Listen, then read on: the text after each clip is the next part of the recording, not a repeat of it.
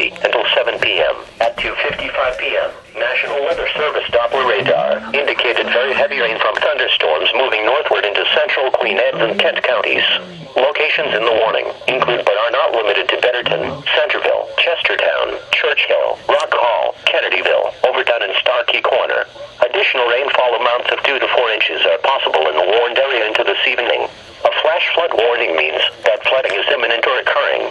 If you are in the warning area, move to higher ground immediately. Residents living along streams and creeks should take immediate precautions to protect life and property. Never attempt to cross swiftly flowing waters or waters of unknown depth by foot or in an automobile. Turn around, don't drown. Please report flooding, hail, or wind damage to the National Weather Service by calling toll-free 1-877-633-6772.